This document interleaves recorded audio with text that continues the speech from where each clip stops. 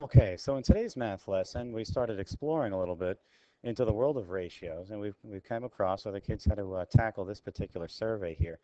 Here we have a survey of young ladies, teenage girls, and they're asked what T-shirt color they like the most, so that a company can get a good idea of what colors they should make as far as selling is concerned. So we have red T-shirts, blue, green, white, pink, orange, and yellow, and it looks like white is the T-shirt that's pretty popular. Red is not, but we're going to deal with ratios. So the very first exercise down here, a question that they pose or a situation they toss at the kids is describe a ratio relationship. Now, a ratio relationship is using words, talking it out in the context of the survey. So we have to use this information for which the ratio is 3 to 5. So what I'm going to do here is look for those values. I noticed that there are three young ladies that really prefer the orange T-shirt, and I have pink seems to match up with the 5 pretty well.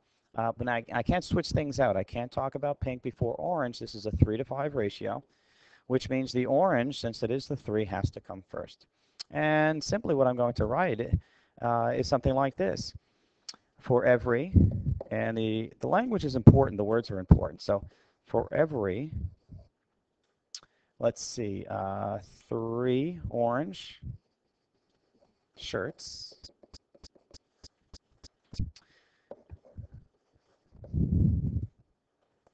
that are preferred,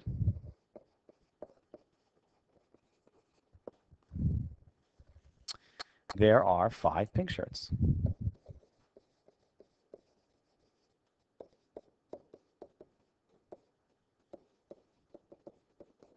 Preferred. And that's pretty much it. Now remember, the order is important, of course. Um, that's about it. So let's move on a little bit. There's a little more we did for today. What I'm going to do is just kind of move everything down, but I'm going to need to clear the screen. So let me do that. There we go. Now we got to this big old chart, which is pretty cool. It says here for the first one, let's take a look. I'm going to change colors here. Let's go to red. For every 7 white T-shirts they manufacture, they should manufacture 4 yellow. So now what is the relationship between the white shirts and the yellow shirts? Now remember, the white is coming first, and white is coming first, and the yellow comes second. We have to hold true with that. So when we write our ratio, we have a 7 to 4 ratio. Now you can write 7 and put TO, and then the 4 as well. You can write that either way.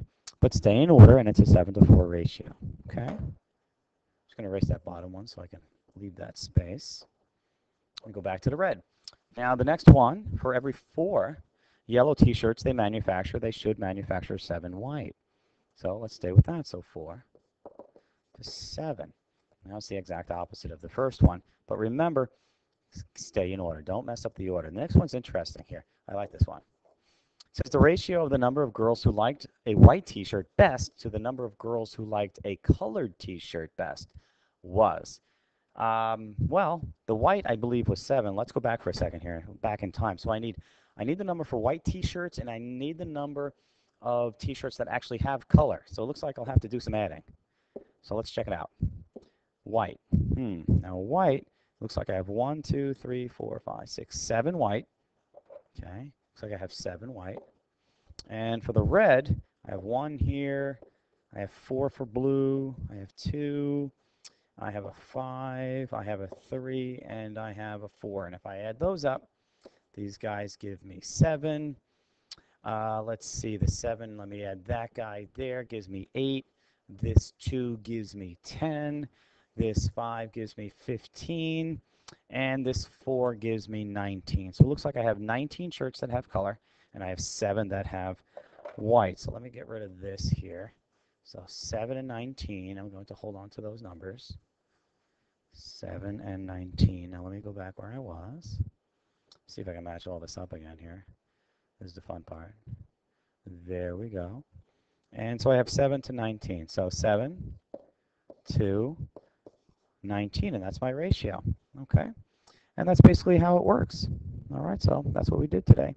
All right, thanks so much, gang. Take care. Bye-bye.